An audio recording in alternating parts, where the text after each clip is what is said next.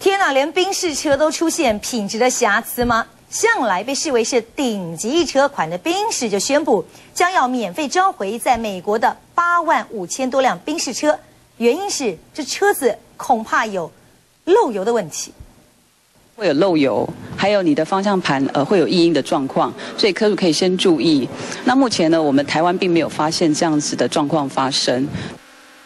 美国召回了宾士车，要做彻底的检修。至于台湾宾士则表示针对问题车款，台湾也要召回1900多辆车子做检修。目前呢是以 E-Class 跟 C 系列的车种为主。那问题车款的转向系统可能是因为动力油外漏而失灵了。